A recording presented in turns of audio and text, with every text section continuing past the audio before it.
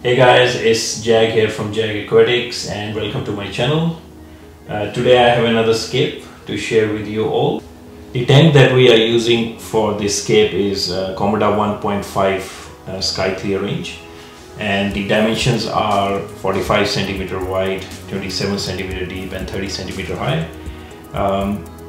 The nice feature of the Sky Clear range is that when the tanks are being manufactured and the glass that is used when it is being manufactured, they remove the iron oxide content from it, which gives a really nice and clean looking glass at the end of the process, and it's more whitish glass, or what the others manufacturers say it's a low iron glass, and that's why it's much more cleaner and clearer than the traditional greenish looking glass.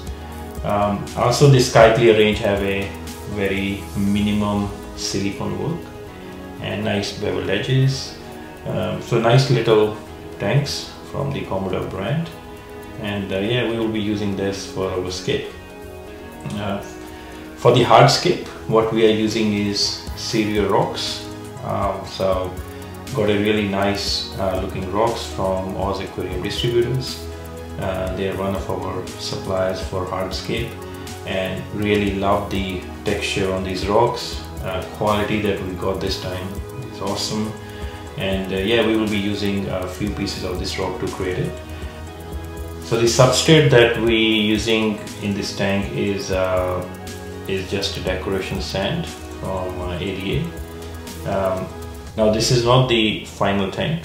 So this design is a concept design, and the plan is to sell it as it is to our customers, and they can, when they put a final design, they definitely can use any soil for the plants. It can be ADA, can be black earth, can be any other soil that there are a lot of brands that are available in the market, and one of them can be used.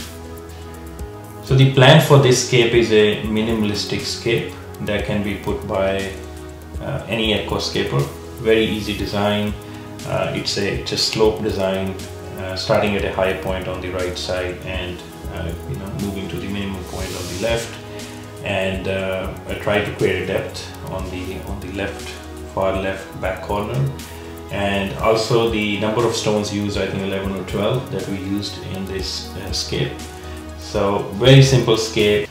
Okay, you guys can watch the video how I put this scape together in less than 20 minutes, and if you guys have any questions, please drop me a comment and I will reply back.